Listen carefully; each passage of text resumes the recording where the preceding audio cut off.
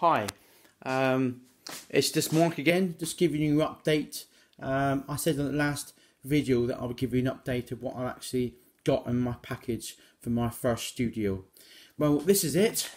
This is my first studio attempt at getting all the equipment. I'm hoping I've got enough equipment, but I'll see that as I go along, as I start to learn the process.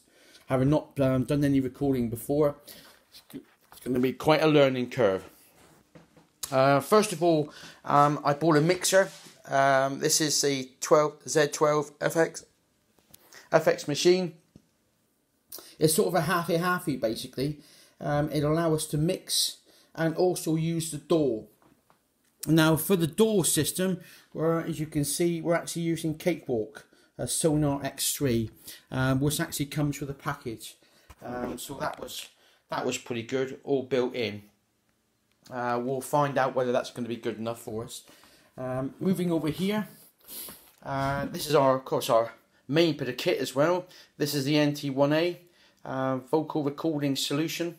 A pack there with everything in it, all what we need. We bought 3 microphones just in case we were going to need them. Of course, what we've got here, we've got a quick release iPad stand, which I thought was great. Basically, just put the iPad in there and you can just take it out in a couple of seconds. We got M1s. We've got 3 microphones, just in case anyone wants to join us. Over here, we have the piano. This is the Yamaha. I think we showed you that one before, actually, in a couple of videos past. We've also got the Rode KRK voice knockout headphones.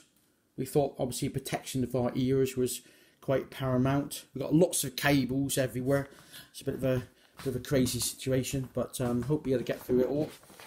We bought the Rocket K6s, KRK, to start off with. We didn't want anything too taxing for our brains, as it's my first studio, as I pointed out. This is a big learning curve for us, so I didn't want to do that. Gradually my ears will get, up to speed, and then I'll be able to learn things as I go along. So I'm hoping this is going to be to get us a good start. If I've missed anything, I can imagine you'll tell me. But if not, have a good day and happy recording. I'll keep you informed when it's all set up in the studio. Have a good day.